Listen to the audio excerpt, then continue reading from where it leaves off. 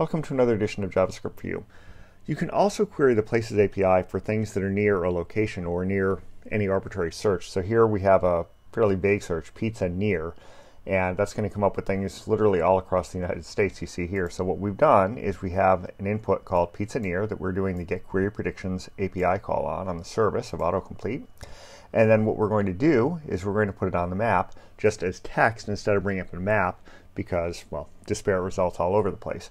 So all you really have to do is put that in there, use the query here, get the element by ID the results, and then iterate over and just drop the HTML out on the page using inner HTML, and we get these results printed out. And again, all over the place, but that's because pizza near happens to match some names that are all over the place.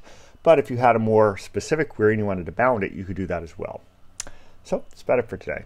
Until next time, have fun with JavaScript.